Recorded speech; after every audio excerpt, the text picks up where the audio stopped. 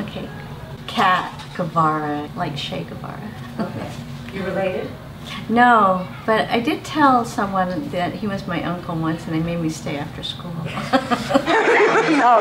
I think it was Juanita Diana that brought me in. I met her in North Beach. She said, come on down, check us out. Come in and work with the other producers and try and come up with some programming and fight during the meetings and laugh during the meetings. Video wasn't my field. I'm more of a graphics and print person, and so everything I did there was new to me. I didn't know about editing, I didn't know about producing, I didn't know about any of it. I was fascinated. Add spirit to any party with new Mr. Wine. Turns your tap into a winery. From Scamco, where rampant consumerism meets the Protestant work ethic. One of the things I did was shoot the graphics for in-between segments. If I said I really knew you well, what would your answer be? We needed a picture of Paul McCartney. A load of rubbish.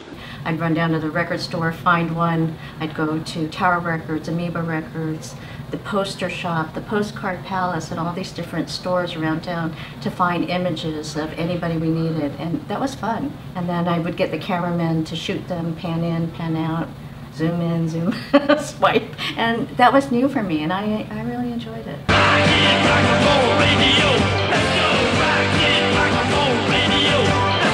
The Ramones. I got an autographed copy of one of their albums with all four Ramones signing it.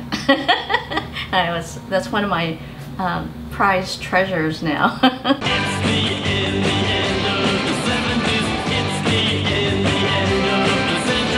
I had so much fun that I learned that work can be fun. And I tried to have fun in all my jobs.